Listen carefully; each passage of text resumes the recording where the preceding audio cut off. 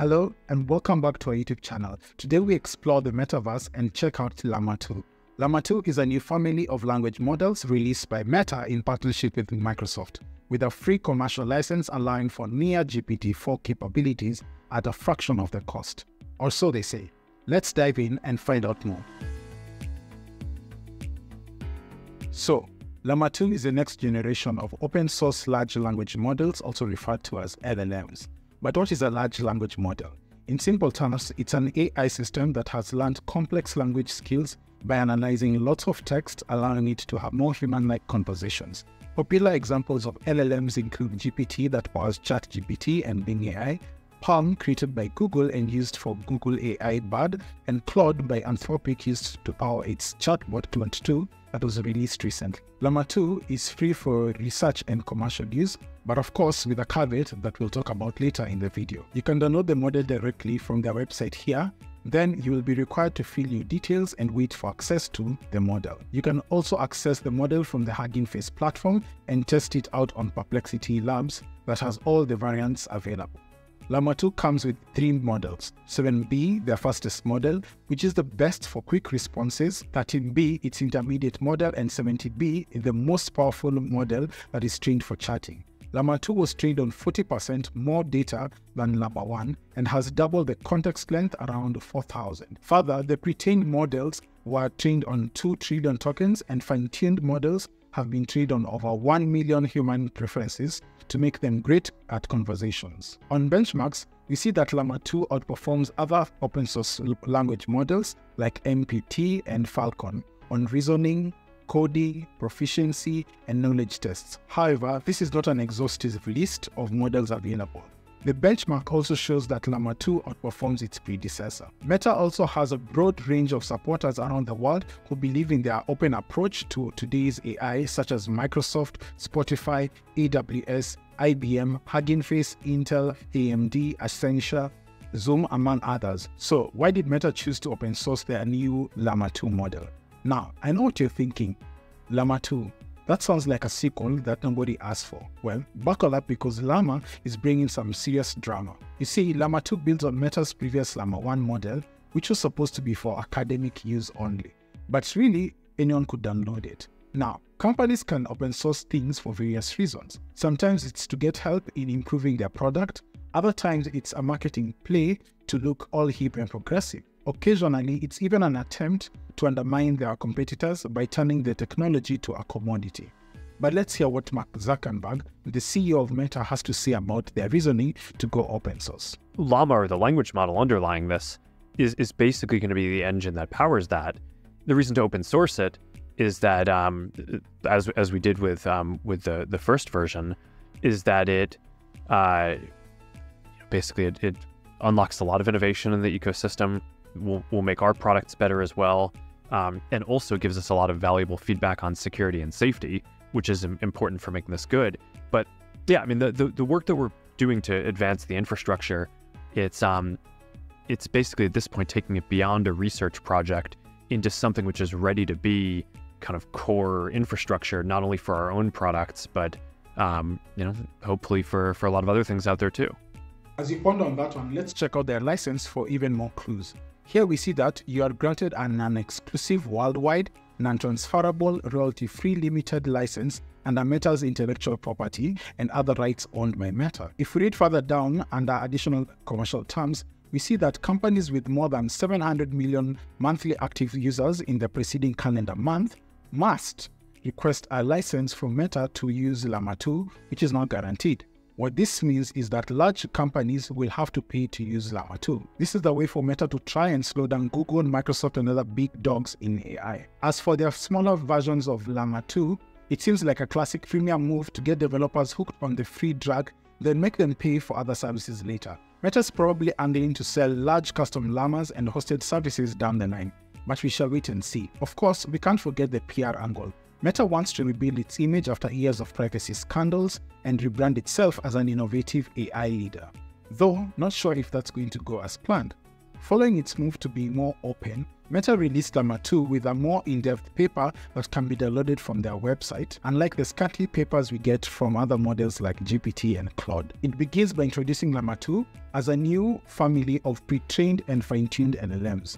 These fine-tuned versions, called Llama2 Chat, are optimized for dialogue. Llama2 models outperform other open-source chatbots and appear to be competitive with closed-source models based on limited evaluations. On pre-training, they used 2 trillion tokens of public data, which included a new mix of data from publicly available sources, which they say does not include data from Meta's products and services.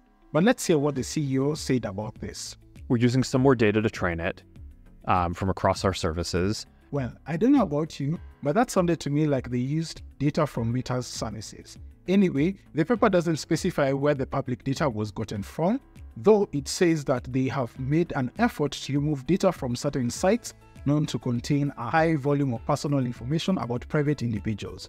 On academic benchmarks, Llama2 outperforms Llama1 and other open source models like MPT, Falcon, and Bloom. Llama2's 70B variant is competitive with closed-source models like GPT-3 and Palm on many benchmarks, but still lags behind the very largest models like GPT-4 and Palm 2L. Llama2 has been optimized for dialogue through supervised fine-tuning and reinforcement learning with human feedback, RLHF. In human evaluations and helpfulness, Llama2 Chat outperformed other open-source chatbots across thousands of prompts and narrowly beat ChatGPT on helpfulness. On safety tests, across 2,000 plus combative prompts, Llama2 Chat had lower violation rates than other models like MPT, Falcon, and Vicuna. It was comparable to ChatGPT. Fine-tuned Llama2 Chat substantially outperformed pre-trained and instructor-tuned versions of truthfulness and toxicity benchmarks. Safety first was the main focus for Meta with this new model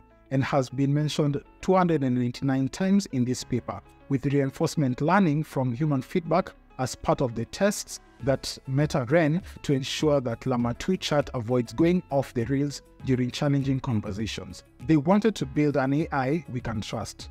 On safety benchmarks and human evaluations, Llama2 Chat models appear comparable and better than existing open and closed-source chatbots. Llama2 is further fine-tuned for safety using supervised data through over 1 million human preferences, context distillation, as well as having a shared approach to improve model safety. Meta's team has tuned them to become your new BFFs with their engaging and harmless banter, or so they say. However, there are some limitations like the potential for unsafe outputs and a focus on English words. It also describes on their responsible release strategy that while many companies have opted to build AI behind closed doors, they are releasing Llama2 openly to encourage responsible AI innovation, and that the open approach will draw upon collective wisdom, diversity, and ingenuity. Comparing Llama2, ChatGPT, and Google Bard's AI, ChatGPT is powered by GPT 3.5 for the free version, and GPT-4 in the paid ChatGPT Plus version. ChatGPT was a fast mover in the AI chatbot space with key strengths such as a polished interface, text generation abilities, and its wide array of plugins and integrations. Some drawbacks are the cost for full features on the paid version at $20 a month and its limited knowledge cutoff of September 2021.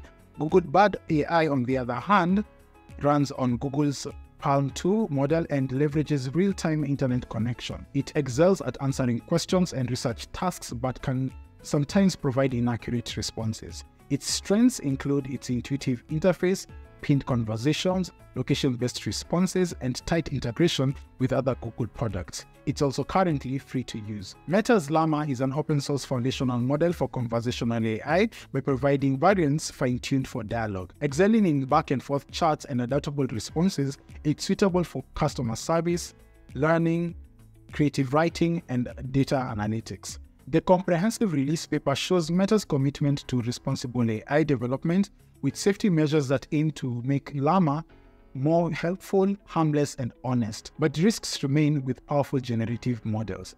Meta acknowledges the potential for harmful behavior despite safety interventions. There are still concerns around biases, misinformation, and limited capabilities, outside conversational domains. Llama2's impact will rely on the community's participation to provide feedback, surface issues, and drive improvements. ChatGPT 4 is still the better option when it comes to crucial applications that require high intelligence and creativity, while Llama2 is better for simpler tasks like generating content for casual social media accounts. It is new and minimalistic, but not yet a true competitor. Noteworthy though is that it's also available for free download and can be customized to the organization's needs, and comes with a free commercial license.